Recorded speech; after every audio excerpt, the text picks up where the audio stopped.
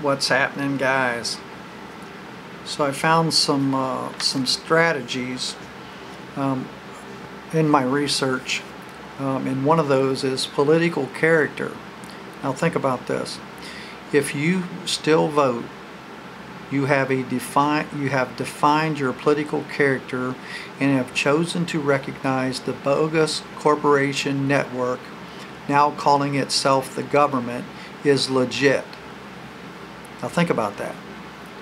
You recognize it and give it power, then it has power. It can control you,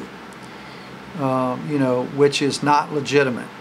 But you give it the value it needs, and you walk in there, or you accept the ticket, or you play, or you do your signature, and all those kinds of things you've been tricked into.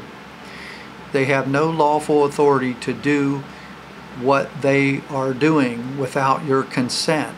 But you're consenting. You are consenting if you recognize them. So according to attorney Melvin Stamper, registering to vote in their federal elections established the legal presumption necessary in determining that you were a federal 14th Amendment citizen. That speaks for itself. So all those things that you're doing, signing things, the status that you have, you play under the definitions of these things.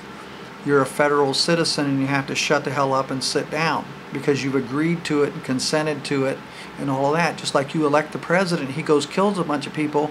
Aren't you responsible? I'm just saying. We'll talk to you soon. Hope you loved the video. Please subscribe and give me the thumbs up.